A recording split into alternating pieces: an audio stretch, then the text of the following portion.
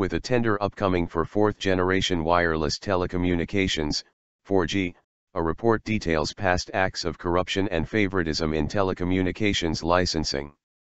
As the tender for 4G originally planned to take place later this month has been postponed to August, a study conducted by the Center for Legal, Ethical, and Political Studies, HESA, concludes that massively corrupt practices were rife in the 2G/3G auctions conducted in 1998 and 2009, respectively, essentially warning of the continuation of such practices during Turkey's search for newer and faster communications infrastructures.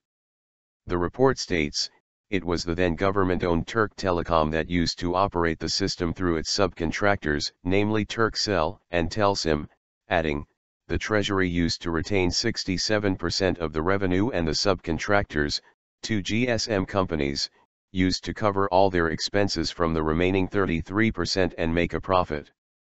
According to the report, the revenue-sharing system of telecommunications companies only lasted for 5 years as it was in the interest of the state and not the telecommunications companies.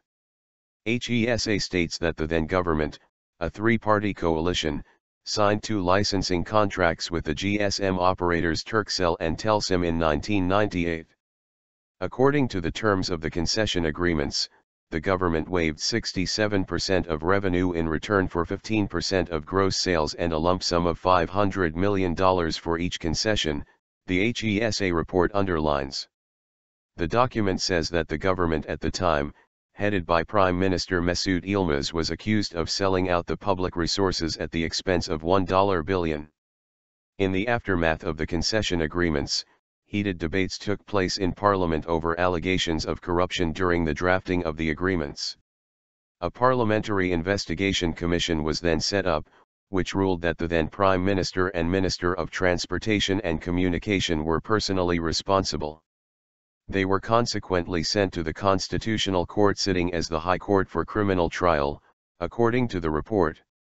HESA's report also points out that similar practices were in place during the tender for 3G licensing, where only 3 GSM operators were allowed to bid, since there were no other bidders. Turkcell, Vodafone, and Avia offered the minimum amounts, which led to a loss in the Treasury's share. The report also states that in contrast to popular belief at the time that the ruling Justice and Development Party, AK Party, which came to power in 2002, was intent on putting an end to fraudulent practices and corruption in public tenders, it made an unjust deal with GSM operators in 2006 by amending the calculation of revenue from gross income to gross sales, which further dwindled the money to be paid to the Treasury.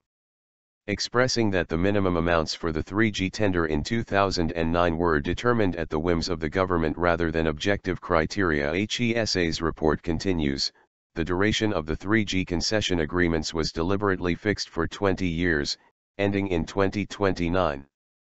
The government favored the current GSM operators by setting a date to end in 2029 rather than 2023. HESA's report also states that with 48.2% telecommunication tax, the highest in the world, Turkish governments find ways to overcharge the public. The world average telecommunication tax rate in the world is 18%, according to HESA.